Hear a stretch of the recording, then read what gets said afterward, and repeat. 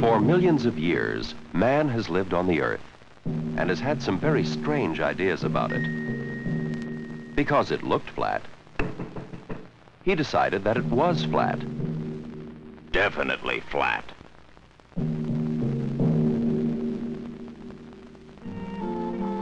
In India, centuries ago, some people thought that the Earth rested on the backs of huge elephants. The elephant stood on a giant turtle, which swam forever in an endless sea.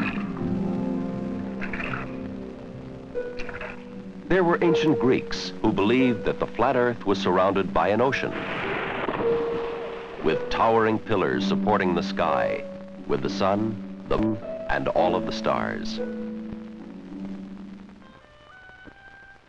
There were those who insisted that the Earth had an edge, beyond which lived frightful demons. If you came too close to the edge,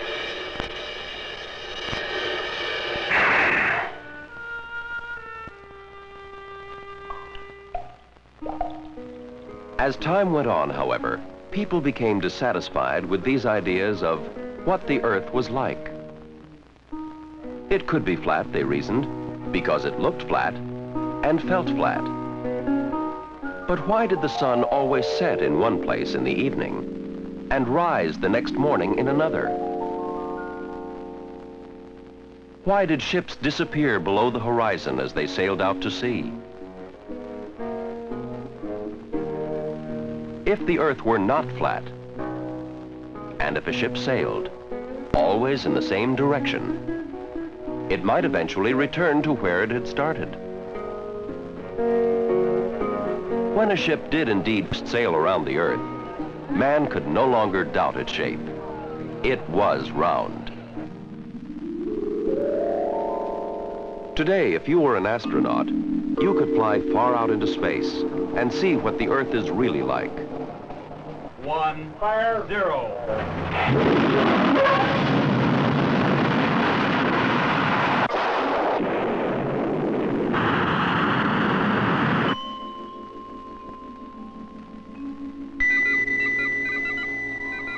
From here you can see that the Earth is a sphere that seems to hang in space. If you take a closer look, you can see that it is partly covered with water, or oceans, and partly with land, which we know as continents. Notice that there is about twice as much water as there is land. That each continent has mountains, valleys, deserts, lakes, and rivers, each a different size and shape. The Earth turns constantly. This is called rotation. Rotation? How does it work? Find something that's round.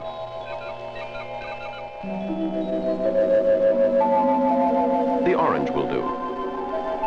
Anything shaped like this, we call a sphere. Next, we need a stick. Now, push the pencil through the middle of the orange. The orange turns or rotates around the pencil. The pencil can be called an axis, the axis around which the orange turns. Now let's look at the Earth. It turns just like the orange.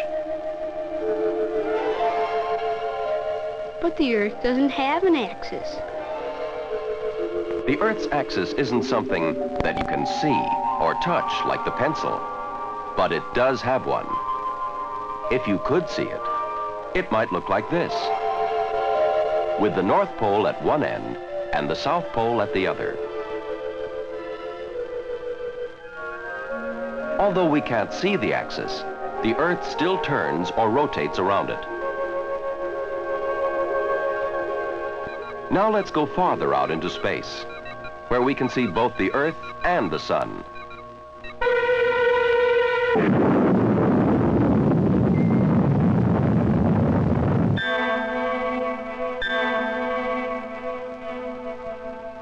Outside the capsule, you will simply float, because in space, things don't fall down as they do on Earth. From here, we can see that the sun's rays shine on the Earth, giving heat and light. But does the sun shine on all of the Earth at once? On the side that's facing the sun, it's daytime on the Earth. But what about the side that's facing away from the sun? What's happening there? Yes, people are asleep because it's nighttime on the dark side of the Earth. What does the rotation of the Earth have to do with night and day?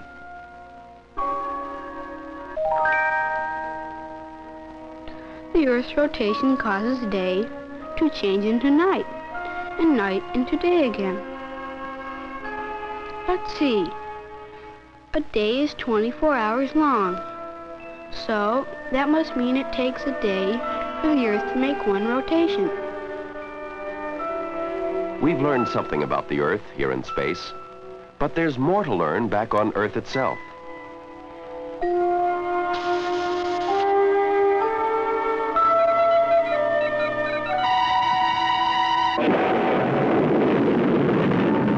Can we find out, for instance, why things always fall to the Earth? They don't in space. Why is it that unless something is held up, it always falls down? Is there some kind of force which pulls us and everything else to the Earth? There is, and the force is called gravity.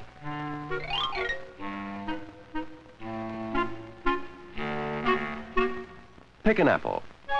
Let go of it. What pulled it down? What pulls them all to the Earth? Gravity. If it weren't for gravity, our Earth might be a rather difficult place in which to live. Everything would float, like an astronaut in space.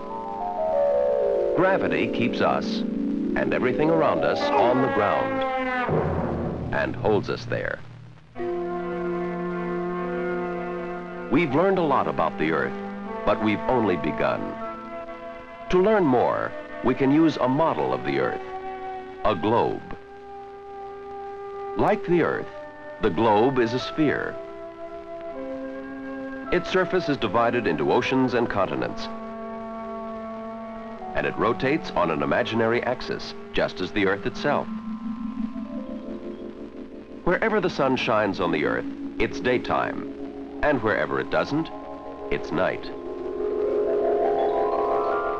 Rotation causes day to change into night, and night back into day again. Gravity causes things to fall to the Earth, and holds them there. Actually, the globe can help with many questions about the Earth. Why do we have winter and summer? Why do the seasons change? Why is it colder at the North Pole than at the equator? Why do snow and ice never melt at the North and South Poles? Why do we have temperate zones and equatorial regions?